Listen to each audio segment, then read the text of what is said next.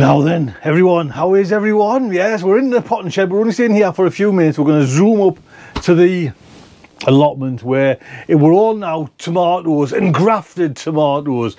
These ones are my tomatoes, and I'm suspecting there's something up, not up with them. I'm suspecting there's something up with me soil. Look, I'm going to show you that. Can you look at it? The soil's greener than the bloody tomato plants, and they've just been like repotted into this compost. So I'm thinking this compost is a little bit stale. Yeah, I think, and to be honest, it's this, you know, the Jack's Magic. I think any compost that was bought in 2020 is off. But what I'm going to do, I'm going to take a couple of these up. Let's just take these two up to the allotment. Come with me. Right, so here we go inside. Oh, it's cooking on gas, man. It's lovely and warm in here. Just have a little quick perusal. We have had some brutal frosts, absolutely brutal. I'm just checking before I show you anything. But what I did, I'm getting fed up of the potting shed. I've been playing in there since early November. Now I brought some of these up a couple of days ago, and to be honest, you can tell even a couple of days, so maybe it's not the, can you see they just seem I was gonna change that compost round, but I've got them in here on, oh, I haven't got them. I thought I'd put them on this I better do that. So I've got some, I was going to put some polystyrene, it's on like a little kind of thing, shelf in, and I want over the next couple of weeks to start bringing up all my tomato plants. But those are me Brad's Atomic Grape, which I'm kind of going to put along here. But Jonathan, now you know, Jonathan's stuck his head up above the parapet and said he will do some grafted tomatoes for us, because I always have 4 Bellarigo like bought in grafted, and I'm a total grafted junkie now. I love this. I don't fancy doing it, but I like the, you know, the way they grow and the kind of the produce. Jonathan's daft enough to have a go. Here's a little clip of Jonathan. Hello Tony.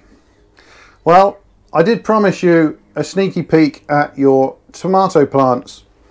Now, when I messaged you and said I had some interesting tomato varieties this year and offered you some grafted plants, I didn't know then that you were going to use me as your only grafted plant supplier this year.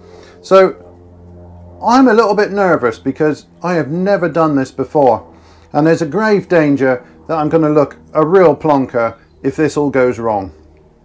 So here I've got a tray of the rootstocks, and this is a 60 cell tray. I've got 3 trays planted, 1.5 with rootstocks and 1.5 with the varieties to graft onto them. Now there are only 1 or 2 cells missing, so I think I must have about 85 of each. So I'm pretty sure if I can get these plants to the right sizes, then I should be able to get you at least 6 plants out of 85. It would be a tragically bad failure rate if I can't get 6 out of this lot. But the bit I'm nervous about is getting these stems to the same sizes, because when you graft them, the scion and the rootstock, they've got to match pretty well. It's not like grafting trees. I've done quite a bit of that, but if the wood is a different size for a tree, you just use a different graft. No such choice with these. The stems have to be compatible somewhere up the length of the stem. They've got to match, and that's the bit I'm really nervous about, because I think if I can get them to the right size at the right time, then I should be able to get a reasonable number of plants out of this lot. But today it's time to pot these on. I can't leave them in here until they're ready to graft. So I'm going to pop them into some 7cm square pots. Now you're not going to get to see your plants for a while yet. These need to grow on for another week or 2. Then I will graft them, and then they need to be mothered for another week or 2, because it's a pretty brutal process. I mean, you chop the top growth off the rootstock, it's immediately starving because it's not getting the carbohydrates that the leaves are producing. You chop the bottom off of the scion, it's now dying of thirst because it's not getting any water.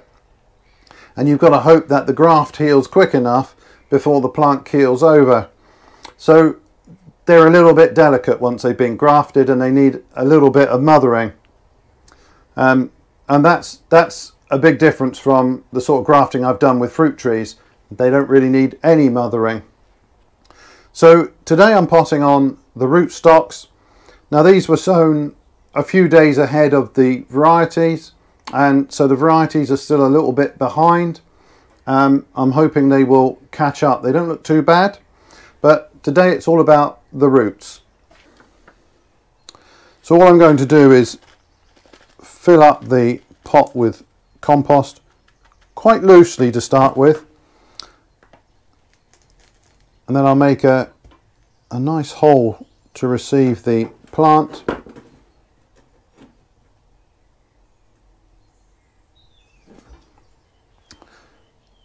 Now these plugs look pretty good. There's some fine root there, but it's by no means bound up in that cell, so I can just drop that into the hole, firm it in a little bit, give that a drop of water in a minute, and then the job is done. So there you go, Tony. That's a quick look at the tomato rootstocks. Hopefully I'll be grafting in a week or two, but if it all goes terribly wrong, I do have about 85 ungrafted plants here, so hopefully you'll be satisfied with a few of those. Anyway, that's all from me. So we're going to do round about 3 videos in this little series of grafted, and to be honest, Johnny's, even his rootstocks looking way better than my plants. Johnny's going to send us over another little video of like them, you know, like grafted and all that, and then I'll have them up here, and hopefully, like I say, he's got a few there. Surely we can get some out of it. I'll put a link to Johnny's channel, Johnny's Kitchen Garden, link below. If you want to go and subscribe to John as well, that would be fantastic. Right then, I might bring some more up and chance this frost. Look after yourselves, take good care.